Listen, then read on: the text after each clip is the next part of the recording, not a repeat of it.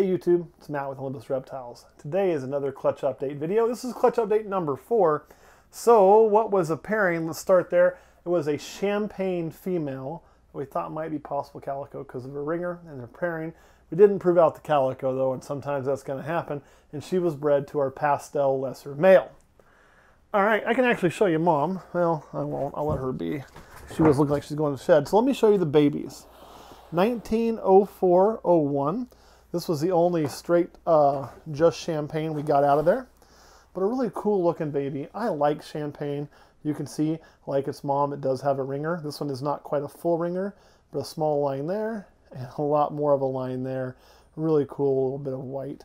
So just a really neat snake in general. Got a little bit of flecking in it. Nice line, almost solid through there. A few breaks there and there. They're a really cool looking champagne.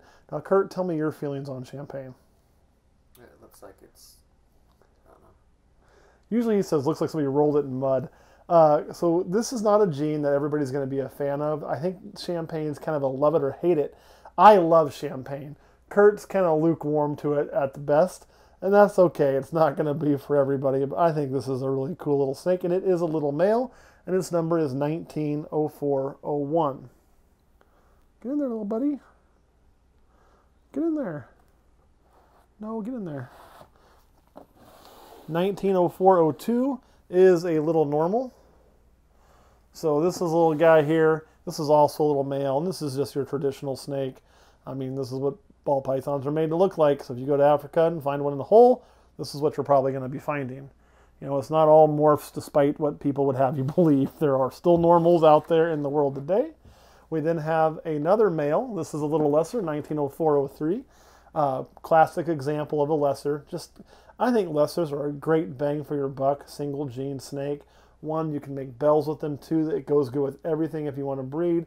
If you're just looking for that pet animal, it looks vastly different from a normal, has a really cool look to it. There is none of the stigmas attached to a straight lesser that there are some other genes. So it's just a really neat animal. Still has pattern, require no special care other than just a normal ball python would. But lesser's a really awesome genetic. Put that back in there. Then we get to 1904-04, and this one is a really little angry pastel. Oh, you're going to behave now. Look at that. Sometimes you do. So this is just a pastel male, just a traditional pastel, as you can see. Much lighter colors than a normal. Got some of that orange in the side. Funky pattern. It's kind of a cool little snake, but you know, if you've seen pastels, I mean, that's what this is. Pretty simple. And it is also a male. We were very, very male heavy on this clutch, and you will have clutches like that from time to time. But the next two are females.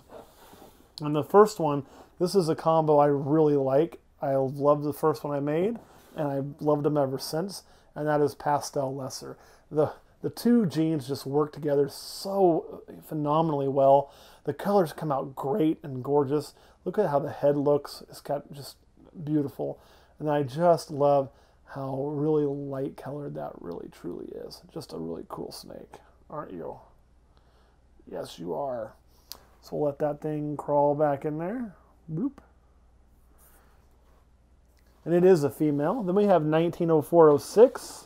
Now this one, kind of a wild card. And what I mean is it's kind of a what's in it.